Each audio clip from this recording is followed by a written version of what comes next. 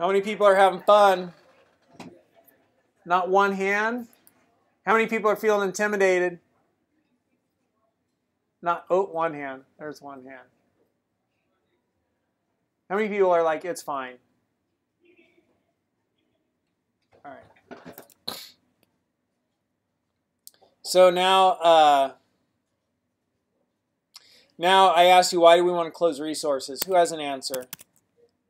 So what does that mean, closing resources? Right? Here I'm opening up resources. What happens if I keep opening up resources? What's happening in the computer? Dude, I am taking up memory, right? And if I do open up enough resources, my computer is going to get slower and slower and bogged down. And finally, it's going to be like, I can't do anymore. So if we open something, right, like we're creating a file, we want to close it. So the file I created is called new file. And now if I have a type file from OS,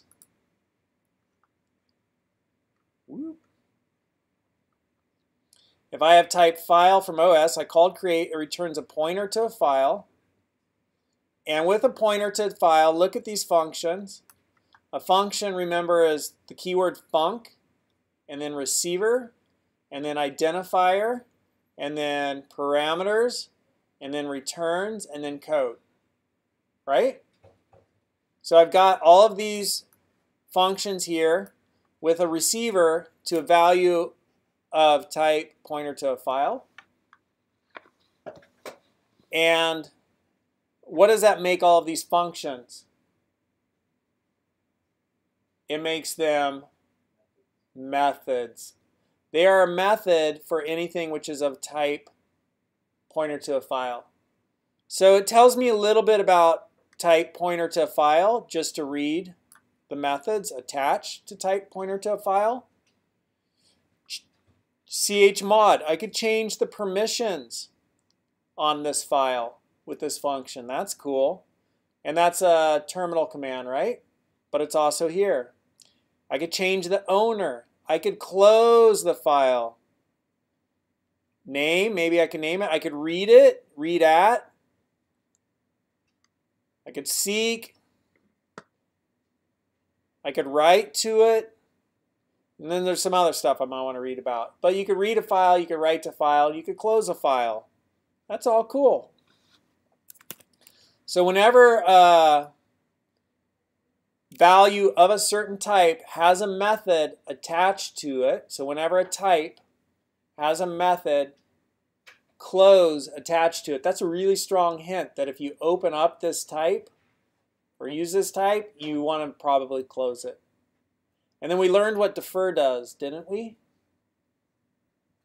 So we saw how defer is like when this exits, right before my program exits, right before main exits, defer will run and it's going to close my file. Like I'm done with this, closing it, shutting my resources down. The beauty of defer is right where I open or create a file, right there in my code, I'm closing it with defer. That prevents me from forgetting to close it. That allows me to easily check, hey, you opened a file, did you close it? Nice. If I opened it here and then I had a whole bunch of code and 100 lines later, you know, I was supposed to close it, that's harder for me to remember to put it down there. It's harder for me to visually check, oh, you opened it, did you close it? This is boom, boom.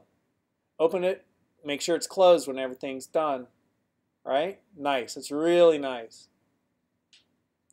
And then we have IO copy. So from the input-output package,